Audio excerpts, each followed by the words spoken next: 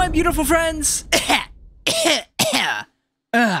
Oh, that was a bad idea. A new trailer for the Make Your Mark Winter Wishday special has just released, and my gosh, this thing is jam-packed with content. And the first thing I want to say is, oh my gosh! Is that a picture of Hitch going through an angsty teenager phase? And baby Hitch pictures! And a Sailor Hitch picture! We finally have an origin story for that hot Hitch calendar! That is not a thing I knew I wanted, but I am so glad we have it now. No idea who this is though. Moving on, it looks like we are finally getting to see more of Bridalwood and Zephyr Heights. Yes! Literally everyone has been wanting so bad for so long to see more of these two locations. And look, snow ponies. And they use crystals for horns. I love it. And also their expressions are amazing. I will say I feel kind of bad that every pony in Bridalwood knows what gift they're getting, since the entire town seems to be getting the same 3 things for every pony. We are only 3 seconds into the trailer, by the way. Like I said, there is so much here and not enough time to go over it all. Okay, so let's get into the actual plot of this thing. It looks like we are going to be following the main cast and see how they all spend the holiday. We open up with Sunny saying that she wants them all to spend the holiday exchanging gifts under the wishing star. What exactly is this wishing star?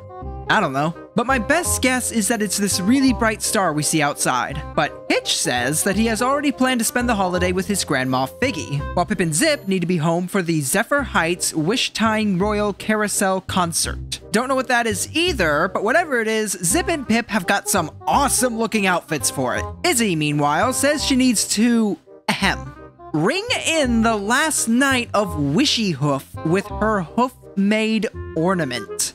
I am really trying to figure out what exactly that means. Ring in the last night of Wishy Hoof?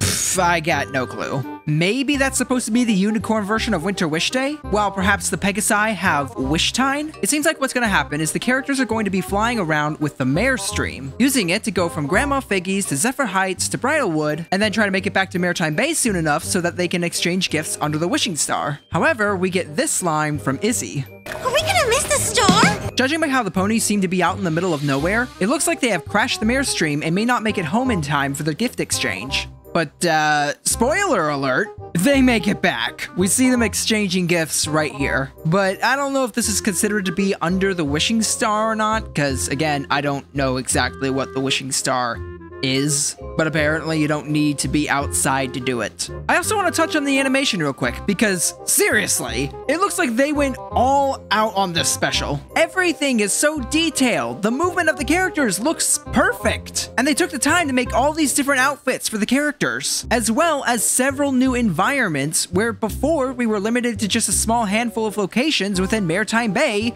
and that was it. Seriously, I'm starting to think they put more work into this one special than they did the entire series. Now, something I've noticed about this trailer is that we don't see anything of Opaline or Misty. I have mixed feelings about this, as I feel there is a lot of potential in the character department for Misty if she were to spend the holiday with the main 5. But at the same time, it looks like there is already going to be a lot going on, and adding Misty and Opaline into the mix would likely just take away from the story. Especially since we would most likely just get another side plot about Opaline trying something evil then failing. Make Your Mark Chapter 1 had the problem of too many side plots that not only didn't add much to the story, but in some ways actually took away from the story. So hopefully they don't end up doing the same thing here, which is why, assuming the rest is good, I'm actually okay with them leaving Opaline and Misty out of this. I do want to say though, I feel like there's a missed opportunity for a story here. All the characters celebrate Winter Wishday instead of Heartswarming. Now, it does make sense that Heartswarming wouldn't be a thing because it was a celebration of how the 3 tribes put aside their differences and came together in friendship. If they were all divided again, I can see why they wouldn't celebrate it anymore. But now I have to wonder why they are celebrating this new holiday, and why it looks so similar to the previous one. Best guess is that when the ponies split, they still enjoyed the holiday, but because they were all divided, they of course couldn't celebrate their unification. So they created a new holiday with the same traditions, but removed the one thing that it was meant to symbolize. Now that the 3 tribes are reunited, I think there was a missed opportunity here to have the characters revive the old holiday. Sunny could have learned about Heartswarming from her father when she was a filly, then introduces it to the main 6, who then want to share it with the rest of Equestria. But this special so far looks like it could end up actually being really good as it is. I haven't been that excited for this special or really anything in regards to G5 lately, but this trailer does give me a spark of hope that things are about to improve. Also, I have a Discord server now. I literally scheduled it to go up at high noon this morning, and at the exact same time, Netflix thought it would be a good idea to release the trailer for Winter Wishday, so I've been running back and forth all day trying to balance my time between making this video while also maintaining the chaos that is the server. It's linked in the description below.